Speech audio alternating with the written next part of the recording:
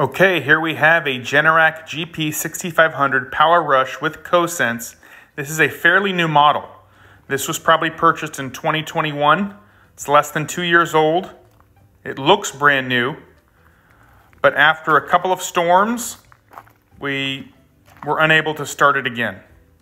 Now, we tried everything. We watched all the videos out there, from changing all the gas out to changing the oil. Maybe it was the low oil sensor, maybe it was the spark plug. We changed the spark plug. We did everything we could think of. Grounded the spark plug to this cover here. We pulled, we checked spark. If you've got air, spark, and gas, you should be able to ignite and start this thing up, but it just would not start. Is it the switch? Nope, the switch isn't dead. We checked everything.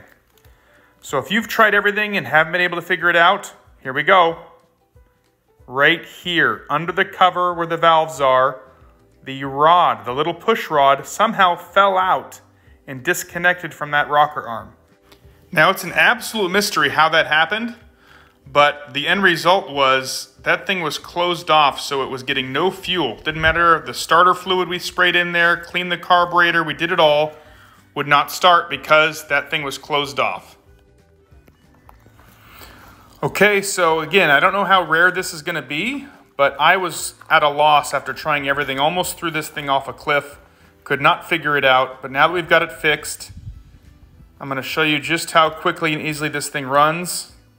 Thanks for watching. I really hope this helps somebody out. Here we go.